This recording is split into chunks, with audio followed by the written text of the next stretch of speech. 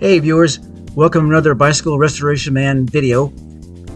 This week's Bicycle of the Week is a Enve Custom Road bike.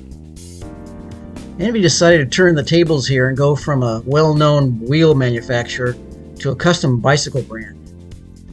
These custom bicycles will be built in their Ogden, Utah plant, where they also build their wheels and other components.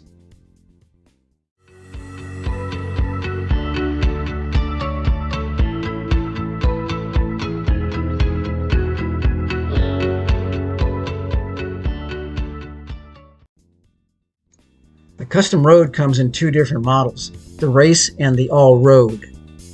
The Race has a shorter wheelbase, which emphasizes more responsive handling, so it's set up for criterium racing or Grand Prix racing.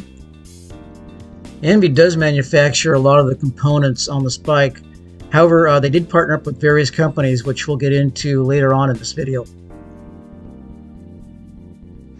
Since Enve was a wheel manufacturer first, these custom frames are set up to perform better with certain size tires on them. The Race model was tuned so it performs the best on tires that are 25 millimeters to 31 millimeters wide, although it will accept a tire up to 35 millimeters wide.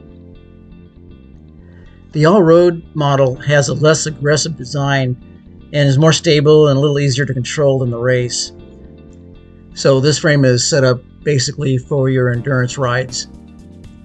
The wheelbase is longer on the All-Road, and also it's my understanding that you can get custom fork angles for this model also. Enve's proprietary seat masts smooths out the ride and reduces weight, while it still provides like 35 millimeters of height adjustment. The seat tube was also built to hold the Shimano Di2 battery. Enve actually collaborated with Chris King, and they developed an internally routed headset which they called the Aero Set. The brake lines and wires are internally routed through this bar stem combination, and boy, it gives this bike one of the cleanest looks on the market. Even though this is a totally custom bike, they did team up with various companies to offer some really quality components. The component you're seeing here was a collaboration with K-Edge, which they teamed up with to make this computer mount. Here we have an Enve branded tire that was actually manufactured by Tufo Tires.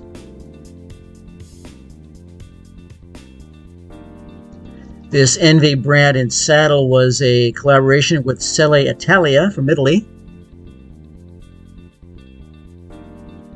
What was most unique for Enve bicycles is that first they were a wheel manufacturer that went into making bicycle frames. I really think this gave an advantage in building a very clean looking aerodynamic bicycle. When ordering this bike, you have a choice of 36 different colors and 4 different paint schemes.